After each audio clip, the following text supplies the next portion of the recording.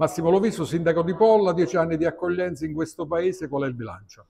Beh, è un bilancio sicuramente positivo, tutto ciò che stasera sta praticamente emergendo anche attraverso le parole di tanti ragazzi, beneficiari o ex beneficiari dei centri S.A.I, è la dimostrazione che evidentemente il percorso intrapreso nel 2014 con l'iniziativa e con l'apertura del primo centro S.A.I qui a Polla, ma con un'accoglienza che deriva e gettava le basi già dagli anni 70. Polla è stato uno dei primi comuni che ha accolto vari cittadini provenienti dal Nord Africa, in particolare dalla comunità marocchina, quindi c'erano già tutti i presupposti, le basi per poter arrivare a quello che è il momento attuale. Tanti ragazzi che hanno avuto la possibilità di essere accolti, di essere stati formati, di aver avuto l'opportunità di andare a scuola presso l'istituto sociosanitario, che oggi lavorano in RSA, quindi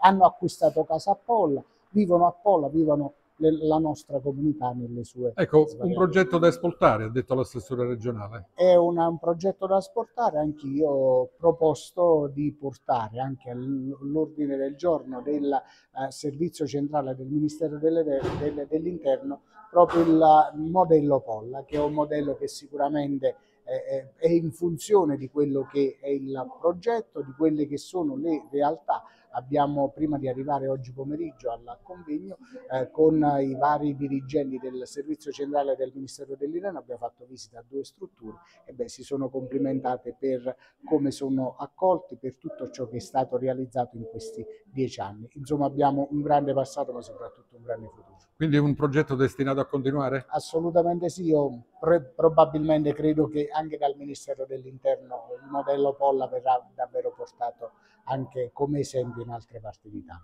Grazie. Grazie.